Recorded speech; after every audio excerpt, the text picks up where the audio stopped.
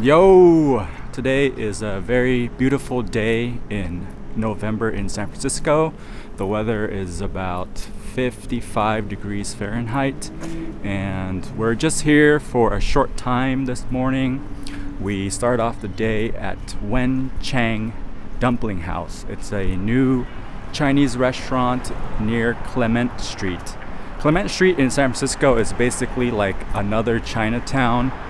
In San Francisco, they have a lot of Chinese restaurants, so it's a lot more chill than the actual Chinatown. So if you like kind of like a relaxed atmosphere, Clement Street is a great place for Chinese food. So the Wenchang Dumpling House, we got the xiaolongbao, we got the shumai, we got the shrimp dumplings, which is the hargao, and then we also got some mixed greens, wok mixed greens. So overall, we enjoyed the food at Wenchang. The food was on the light side. It's not very oily, it's not very salty, and afterwards when you finish the food, you still feel good. You don't feel weighed down like a lot of other Chinese food restaurants. So overall, we enjoyed the Wenchang Dumpling House.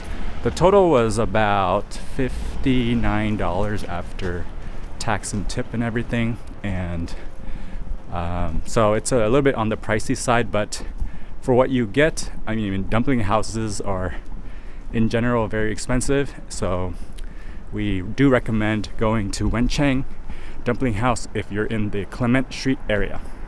Next up, we're gonna head to Bi-Rite ice cream. This is the first time we've gone to Bi-Rite in a while.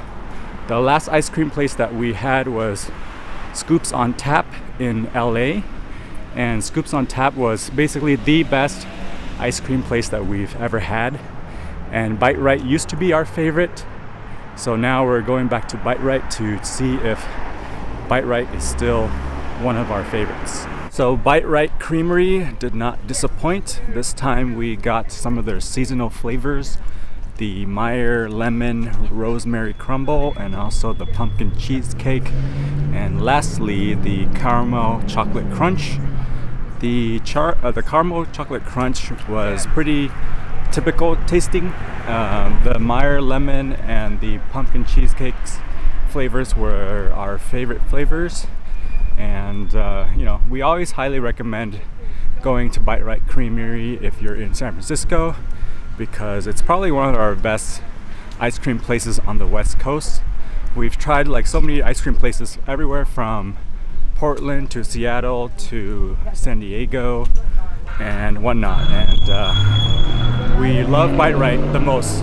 And in terms of the consistency, Bi-Rite is always an ice cream place that makes us happy. So that concludes our short day in San Francisco.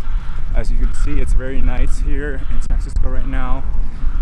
It's a nice day in the beginning of November, and that's all for today. Thanks for watching.